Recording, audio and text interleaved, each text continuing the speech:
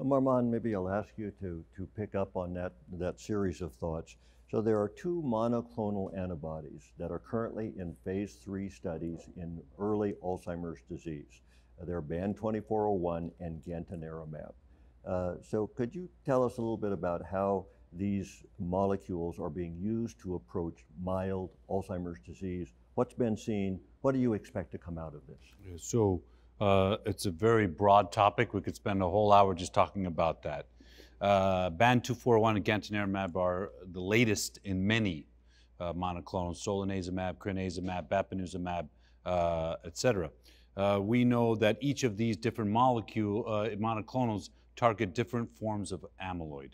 And the questions that people are asking nowadays is, does it make sense to clear amyloid altogether at all? That's what the monoclonals do. Or is it a specific form of species that you should be targeting?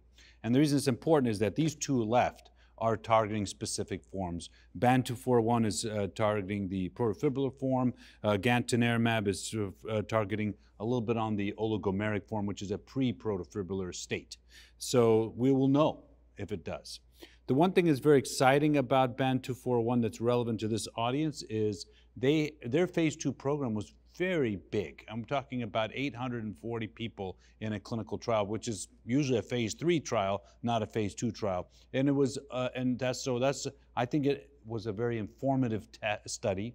Second is that they found what the dose was that was appropriate. Third, they showed only for the second time what I call directional concordance, whereas that when you removed amyloid, you saw some proportionate clinical stabilization of cognitive decline. That was big because only one other drug, aducanumab, has even shown that in earlier studies. So directional concordance has been very informative, that we can remove amyloid and there is some signal of cognitive decline. So BAN2401 is showing a lot of excitement. It has just entered its phase 3 clinical trials. We expect to see a readout in a few more years. But the target makes sense. The dose finding that led to the trial design made sense. The clinical efficacy signal makes sense. So I have to tell you that if you're ready to throw away monoclonal antibodies, this one still has a strong argument to stay in the game.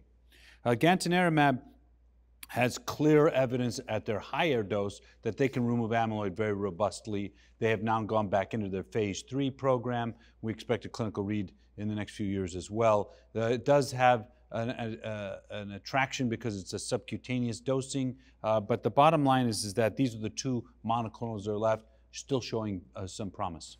So these are aimed at species of amyloid beta.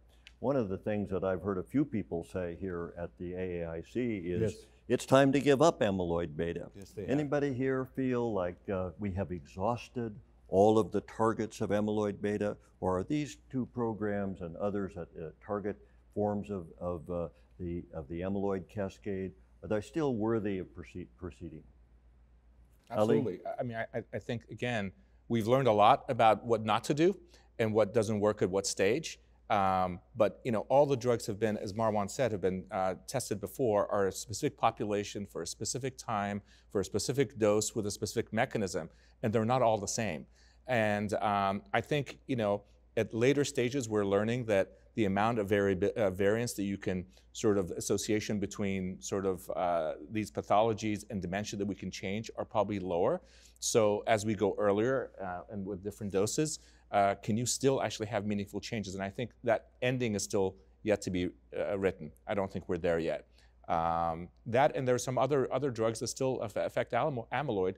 And then ultimately the question is, even if you then combine it with other types of mechanisms, would you have not just a monotherapy effect, but a combination therapy effect? I think we have to do those studies.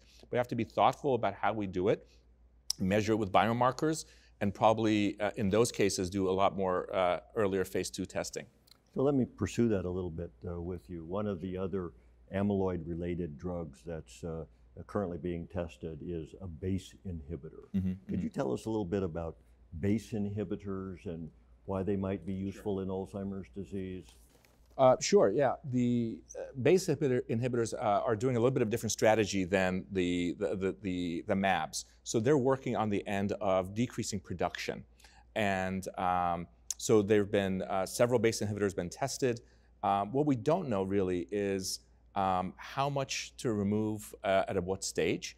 And recently the development of a couple of these BACE inhibitors have been a few of them have been stopped. And in those cases, the levels of suppression or decreased production was very, very high. So it lowered amyloid levels significantly. And the question is whether it was actually too much. There's some evidence that suggests that there's actually a sweet spot, and the field may have overshot it.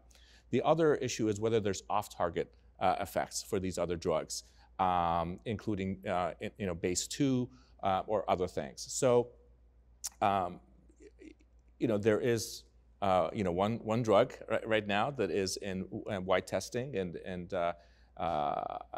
that's elucidate.